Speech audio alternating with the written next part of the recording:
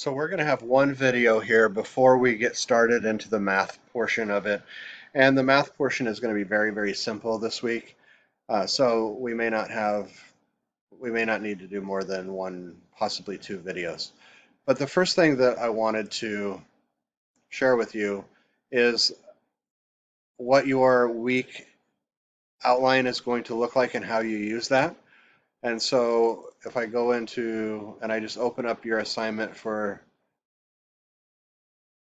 this week. So this is the slideshow that you saw in week one, and you're going to see one similar to this. As you can see, we're going to cover sections 1, 2, and 3, but that's not the key thing that I wanted to point out today. Your list here is quite a bit longer. Just make sure that you get all of that stuff done, including watching the videos today, which you've already started.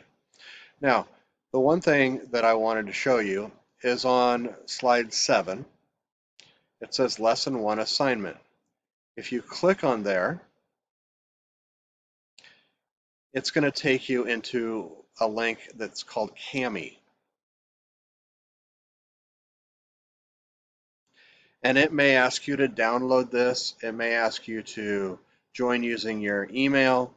But what's really cool about this is, right now, there's nothing for me to put here. But if I decide to come over here and use one of the drawing tools or a text box, maybe I want to make a text box right here. Not there, down here. Okay. And put it wherever I want it. Make it a little bit larger, or no, sorry, that's not gonna make it a little bit larger. And then maybe the answer is 5 here. So I'd put a 5 in there. And make a text box over here. Maybe the answer is 7. I assume those are not the correct answers, but the point is that you can make a text box and you can write right in it. The other option you have is to get rid of those text boxes.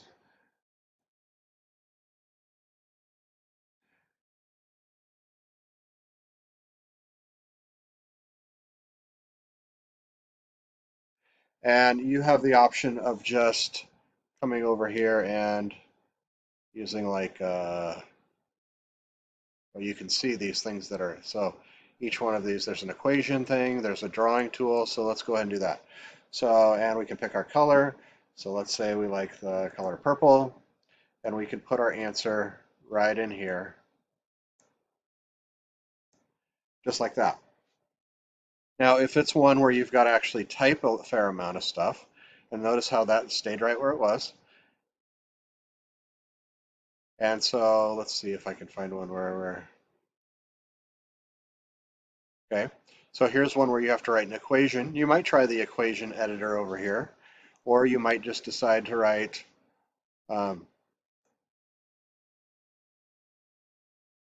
x minus y equals 4, and then the x's are the same as the squares, so we would have x times y, or you might use s and t for square and triangle.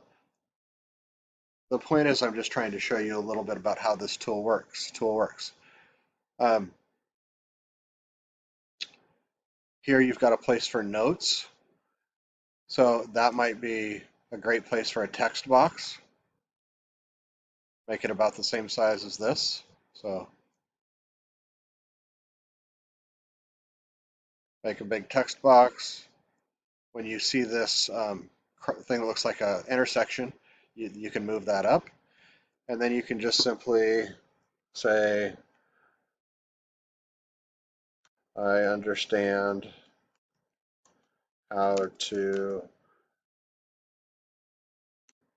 figure out unknowns given an equation. So you've got the ability to make a text box, and if you're going to be doing a lot of information, that might be better off than just writing with the drawing tool. Then you've got shapes if you wanted to insert shapes. You've got an eraser here if you made a mistake. Mostly that's going to apply to the drawing tool. You can insert an image if you think that that's going to be helpful. Those types of things. Now,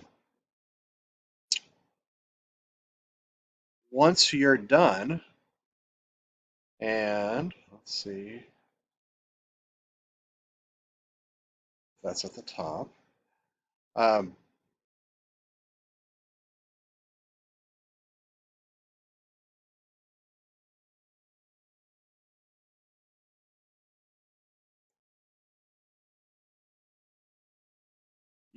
I want to know if this doesn't work for you, but you should have a turn in button.